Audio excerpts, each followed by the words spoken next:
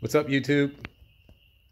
Got another video for you. It's been a little while, but I've still been working on my offset smoker, reverse flow. Compliments of Big Phil's Smokers and Metalworks, Caddo Mills, Texas. I've been up to I had to do something with the stack, and I had to hinge that stack because, as you can see, it doesn't fit out my garage door. So I had to hinge it.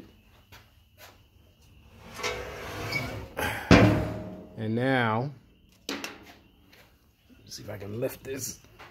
It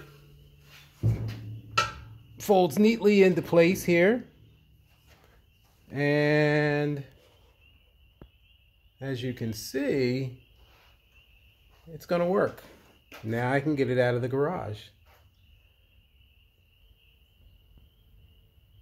But my next issue is the sheer weight of this door.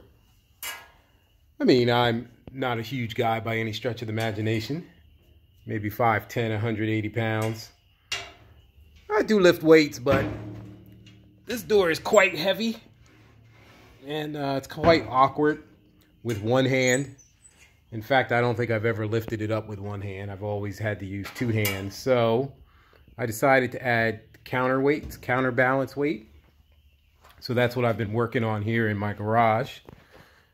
And this is what it looks like so far. It's going to be a basic, I guess, T-shape, or I don't know what shape it is. But you can see I'm going to get it here on the door at a slight angle.